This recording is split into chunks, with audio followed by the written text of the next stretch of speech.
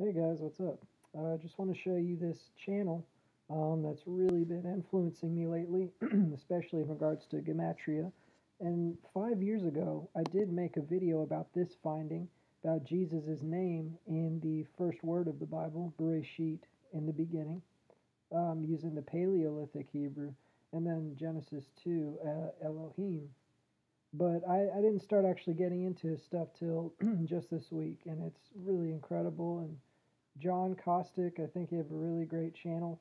I don't know how much you're getting from online versus what's original. And that's something my channel goes into too. Like I'll try and give credit for anything that has original content, but also admits that it's getting its sources from somewhere else. But that's fine. It's all for the truth of God. Honestly, truth has no copyright. So the original Hebrew has the modern um, rendition. Then we got the actual English transfiguration. you know, everything, the P and the Pei and the A and the Aleph and all that stuff, Alpha, Omega. Anyway, it also has an ancient symbolic pictorial form, and that's actually, as I said in another video 7 years ago, Hebrew letters are words, so words are sentences. And so that's how we get um, all these deeper meanings. If you spell out Jesus, Jesus, in English, it doesn't mean anything. But in the ancient Hebrew, it definitely has a deeper meaning. So if we look at Elohim, um, the first name of God that's used in the whole Bible, Genesis 1:1, Elohim, we see the last three letters are 55, which is a perfect triangular number, like right here. The middle three letters are 45, it's a perfect triangular number, and the first three letters, Aleph, Lamed, Hey, is 36. It's like sequential. It's not just random triangular numbers, it's sequential. It was 36, and then that's the seventh triangular number, and then 45 is the eighth, 55 is the ninth, as you can see right there. Also, Bereshit shows matter, space, and time. God incorporated all the elements into, all the aspects of reality into the first sentence. It shows the elements later. Okay, let's see. As you can see, Bereshit starts with Bet, Resh, Aleph. Bet is son, Resh is spirit, and Abba is it's going to be father. So that's the Holy Trinity. But bara itself means son. Bar means bar mitzvah, son of God, excuse me. And Aleph means God. As we can see from the very beginning, strength and God, the very first letter. So anyway, it says son of God, Bereshit, son of God, Elohim. So it's saying son of God twice, Bereshit, bara. In the beginning, the heavens. Oh, this dude likes his rap music, but so do I, so who cares, right? And then God said, let us make man in our image, according to our likeness. And now this is a huge verse for the Trinity, okay? God is one, but he has three different aspects, just like water. Water's a liquid, gas, and a solid. And water, he's the water of life.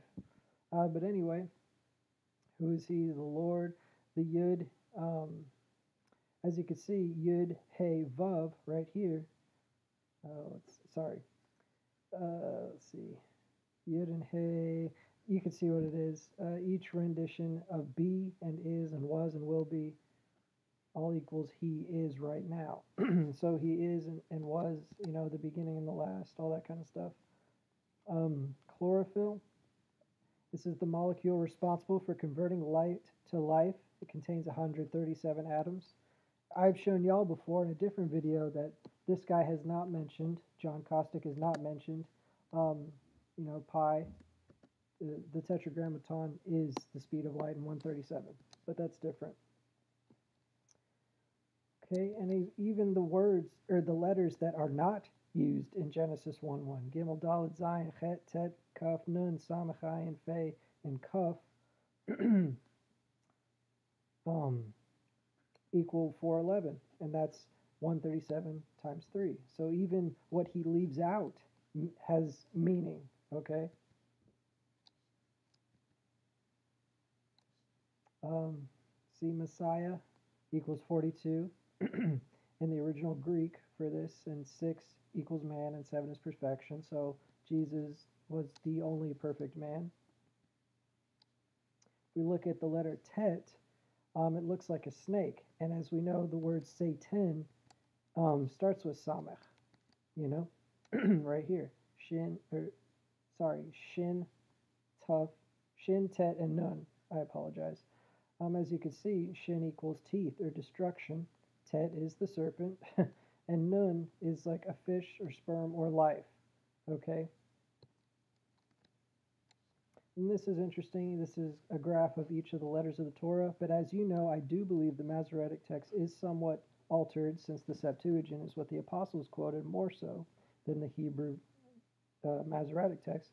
So the specific numbers of it, I don't go into because I don't believe it's accurate. But in general, you can see the numbers are very interesting. Tet, which is the serpent, is the least used letter. Sorry, I said number.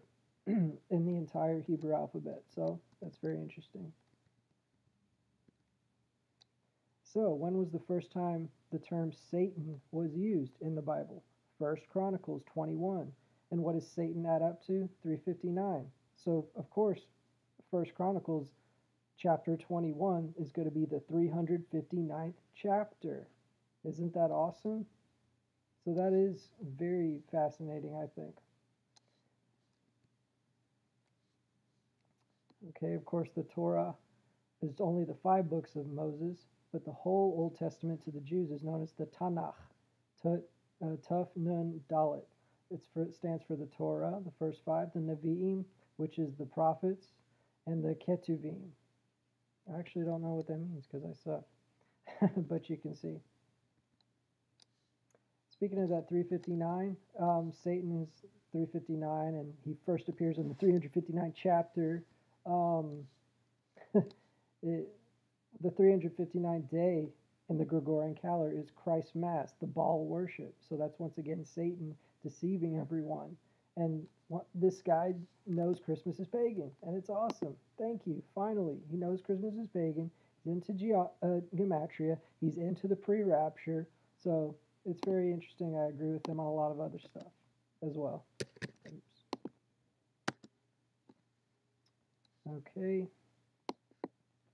So if we look at the Hebrew letters as symbols, as we showed at the very beginning, the Tuf is the cross, Vav is the nail, Resh is the head, and Hey means to behold, like something's going to be revealed. So if we read it backwards, it says, behold, the head man is nailed to a cross. Okay, because Hebrew's right to left, so we read left to right. So there you go. The Torah itself is hiding Jesus, the New Testament. Fascinating. And the ordinate values, basically, you know, if Aleph is 1 and Tuf, the very last letter is 22 instead of 400, like in regular Gematria, it's 53 for Torah, and 53 as well for Yeshua, which is Jesus in Hebrew. So they have the same value. So that's 2 things about the Torah and Jesus. I mean, Gematria is like solid evidence, y'all. These were the 7 covenants of God. Excuse me. I just find it very interesting. Not particularly. And the 8th covenant, of course, is Jesus. Saw that. Messiah and snake actually both equal 359, you know? So in Gematria, Jesus the Messiah and the snake are equal as far as the power Jesus gives the serpent to send judgment is kind of the point. 358. I don't know, something interesting about that. In Greek, truth is aletheia, which is 64, a perfect square. In Hebrew, truth is emet, and it's 441, which is a perfect square. So it's very interesting. He points out that truth is always a square. And it seems to me as if creation is always a triangle, because Genesis 1:1 is a triangle, okay, and the 153 fish. It's all about birth, whereas truth is the first 4-sided object, a square, which is a little more, it gives matter to matter. I don't know. Anyway, he goes in the video Aleph. He goes into a lot of things. Um, anyway, Noah in Hebrew is Noach, and backwards it equals grace in Hebrew, which is Chan. And of course, Noah found favor or grace in the eyes of the Lord. So that's very interesting. Let's see. The stone is going to be Aleph Bet Nun, which is Eben. But as you can see, Aleph is Father, the God the Father. Bet or Ben equals Son, so Father and Son. And that's the stone.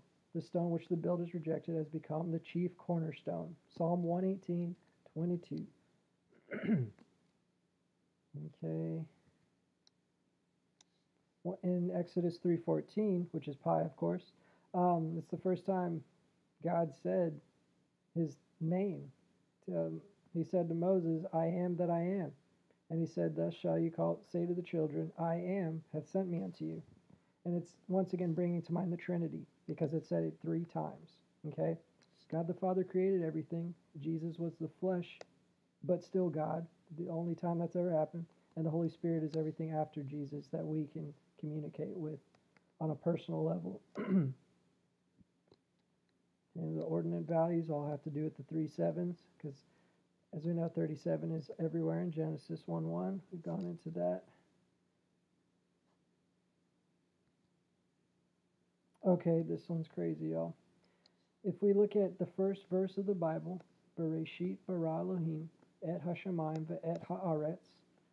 In the beginning God created the heaven and the earth.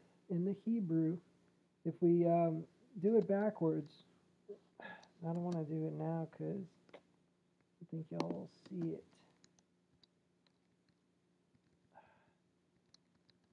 I want to do it better because there's a specific picture, sorry, that I took. Here it is.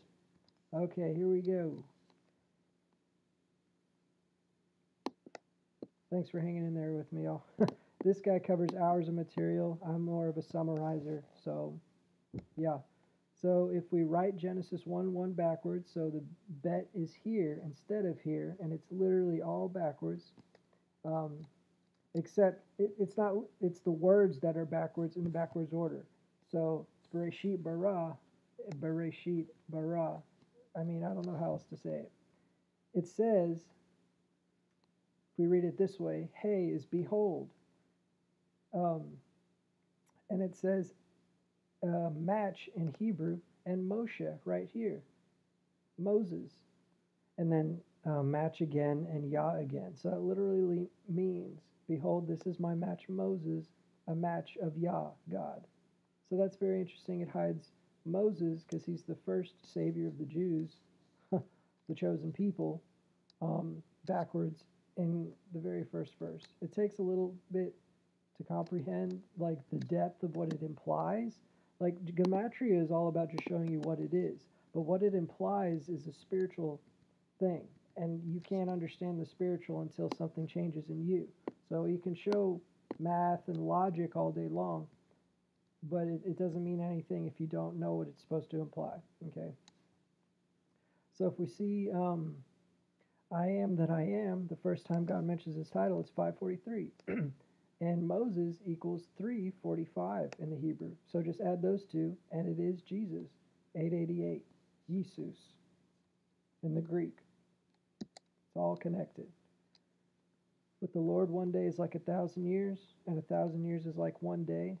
In 2 Peter 3:8, we find that. So, of course, in Gematria, Aleph is 1, and in regular Hebrew normal mathematics, Aleph is also 1,000. So that's interesting. And we can see in the first verse of the Bible, Aleph is shown 6 times. Okay? So the 6,000 years, the prophecy, then God rests the 7th day. That's the new heaven and all that stuff. You can see. Oh, yeah. If we look at all of God's titles, El, Yah, Elohim, and Adonai is how Jews say it, but Yahweh, we can see the values are 31, 15, 86, and 26.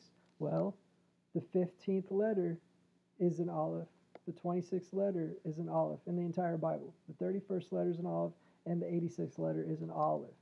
So all of God's names, you know, are tied to aleph because aleph means God in Gematria, in the Paleolithic Hebrew from the ancient times. Okay, it's all insane. Okay, now let's add up the values of these olives, the 3, 9, 10, and 15, 20 through 26. In the first verse, it's 86. And what's 86? Elohim. Bereshit bara Elohim. In the beginning created God. Well, God created, but that's the literal order.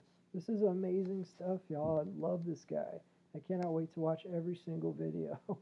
Let's see. If you literally spell out Aleph, it stands for God, from the mouth of El. Pei, Aleph, Lamed, Pei, Aleph. So Aleph is strength, Lamed is the shepherd's crook, and Pei is mouth. So from the mouth of God, Aleph. It's all connected, okay? We can go into that later. I really like this. Aleph is made up of Hebrew letters, 2 yuds and a vav. So we have God above and Jesus below, the 2 gods. Okay, not 2 gods, but the 2 aspects of God. And the vav is bent over. You see, it's standing straight up here, but it's bent over, you know, being humble and bowing down.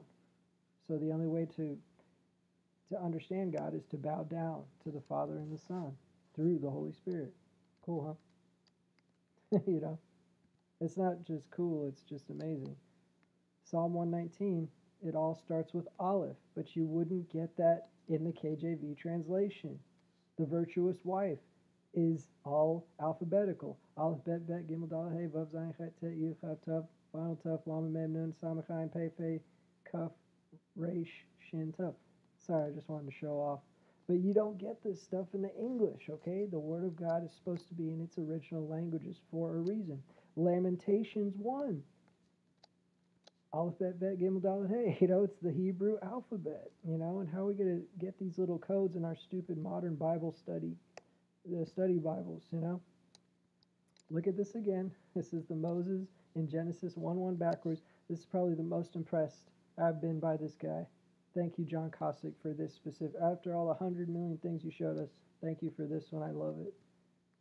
It's so good. Let's see. This is just me and my own Gematria. Looking up Matrix and Pharaoh. Pei. Let's see. Pei is mouth, and Ra, Pharaoh, is evil. So the Pharaoh is basically the mouth of evil, and that's very interesting because we are under the burdens of Egypt. Okay? And now, the Jews were thinking that the Messiah should come from the house of Levi, but Jesus came from even further back, the house of Melchizedek. Okay? Which is Psalm 110 and Hebrews 5 both mentioned. So the Jews didn't think he was the Messiah, but he's from according to the order of Melchizedek, okay? He's not, he's further back than the Levi, which is very interesting, I thought. Let's see. I love this verse. For as the heavens are higher than the earth, so are my ways higher than your ways, and my thoughts than your thoughts. That's God speaking, y'all. You know how genius he is? We have, it's not even, he created genius. Okay, truth is emet, and God is aleph. So if we take away the aleph, we just have met, death. That's very interesting. This is all fascinating to me. I'm just being re-interested in it. As we could see, Exodus 2:10, she named him Moses and said, because I drew him out of the water. And what does Moshe mean? It means, you know, hand in the waters. So if we look at Shamayim, the heavens, in the first verse of the Bible, Genesis 1:1, it's Moshe backwards, as we saw, and also Yud and Mem. Yud stands for hand, and Mem stands for water. Okay? So Moses being drew out of the water. The word heavens in Bereshit, Bara Elohim, et Shamayim ve'et haaretz, Genesis 1:1, is hiding Moses being taken out of the water. And of course, I love that verse because it's 210 my birthday, and I'm the water bearer, Aquarius. Anyway, we look at the first word of the Bible, Bereshit. Brit is covenant, it's the exterior of the words, and fire is Ish or Aish.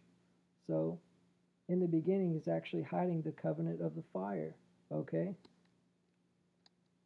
obviously the new covenant. Okay, we saw this before years ago. I showed you Aleph is God, Lamed is shepherd, Hey is beholder to receive, Yud is um, workings or hand, and Mem is water. So the Lord is my shepherd; I shall not want. He um, he leads me beside still waters.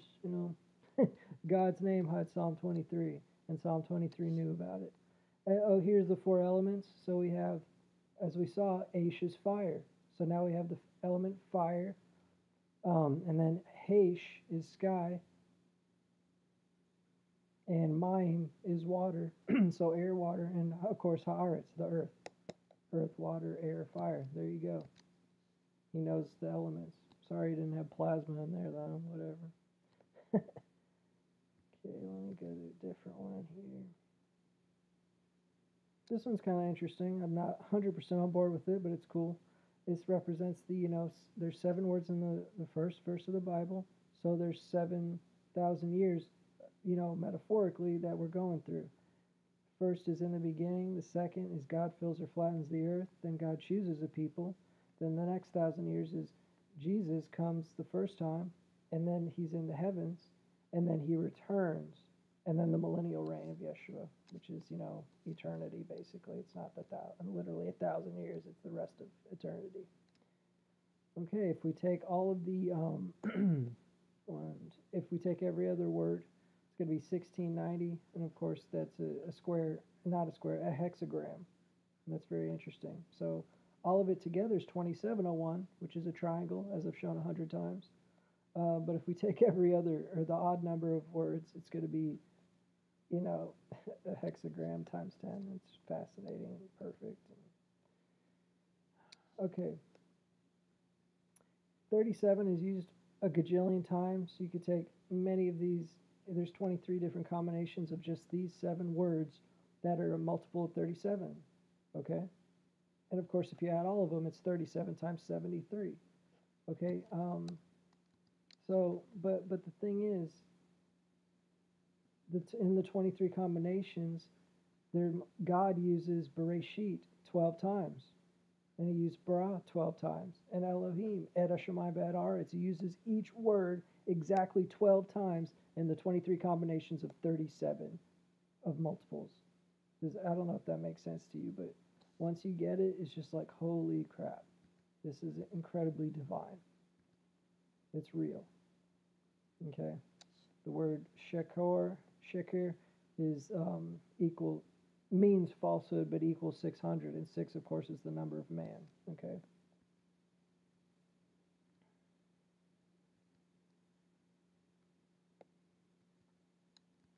Oh, this is interesting. And God formed man. For some reason, there's 2 yuds right here. Okay. Vayit sar. So yud is actually a hand. So what happens when God formed animals? There's only 1 yud, 1 hand. But when he took the time for man, he took both hands. Gematria can be used symbolically like that as well. It's so fascinating. But here's the thing. You know how God created, basically chemistry and the atoms and all the materials that we use in this world?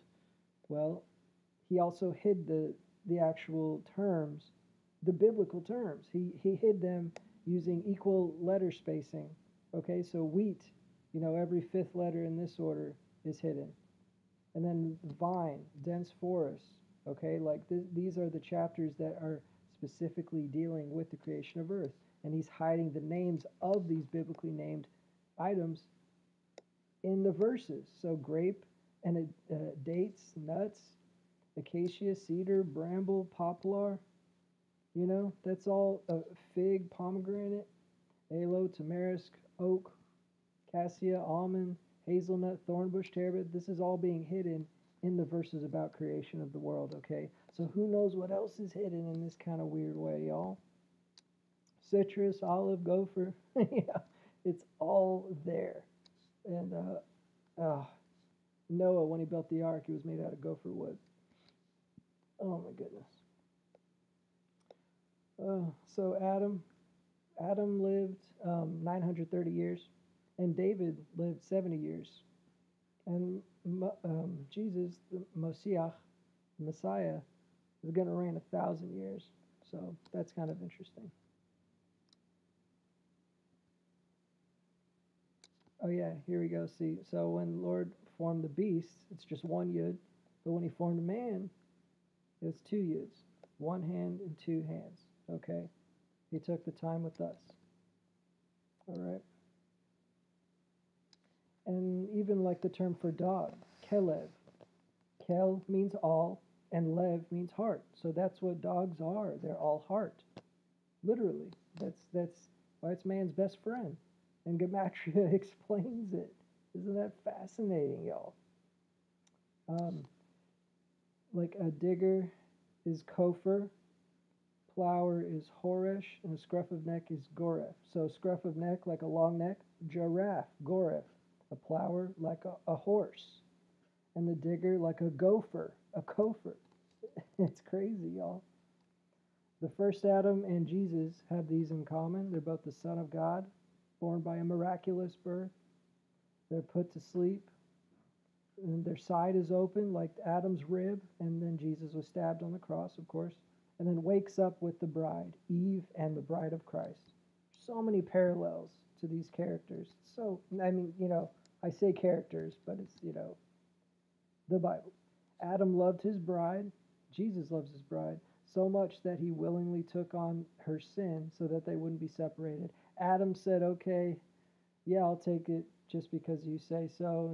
And Jesus is going to do that for our sins. We are the brides. We are Eve. That's awesome. So interesting. This channel is really good, y'all. So with God, when He created man, He barad man. He created man. But with women, He fashioned, or veyiben. He uses a different method of creating a woman than He does man. He created man, bara, but He fashioned woman, veyiben. So that's kind of interesting. The male-female dichotomy, the yin-yang, the balance, You know how God says He's light and there's no darkness in Him, literally? Even though He creates evil in Isaiah 45:7, He's still the truth. Just because something's evil doesn't mean it's not true. Look, the flame has no shadow. The flame itself, the light, casts no shadow. And I never thought of it like that before, so it's really awesome. Even the Shema Yisrael Adonai Eloheinu Adonai Echad, I would say that at Hebrew school because I grew up Jewish. This is like the main Jewish idiom. This is the first true what do you call it? Not monotheism, I apologize. So even the Shema, even though it says the Lord is one, it uses the Lord's name 3 times. The Trinity. So it even says, Hear, O Israel, the Lord our God, the Lord is one. It's 3 times, dude. Lord, God, Lord. That's a...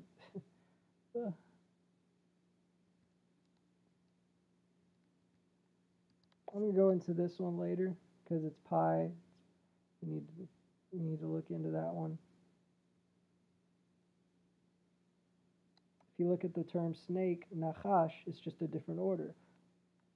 The letter N and then K and then S. Just flip it around. Snake. Okay, it's kind of like the Tower of Babel when all the words were mixed up. Okay. So of course, in the garden, the tree was good for foods. The lust of the flesh was a delight to the eyes. The lust of the eyes, and was desirable to make one wise. The pride of life. So of course, 1 John 2:16 warns of that. Those are the 3 things. Okay. All right, this goes into 3:15 Genesis. I want to go into that later because it's very interesting. But yeah, this guy's awesome. Thanks for sticking with me. If you want hours of more material, go to John Kostik. He's on my featured channels now. I think he deserves at least that much. Take it easy.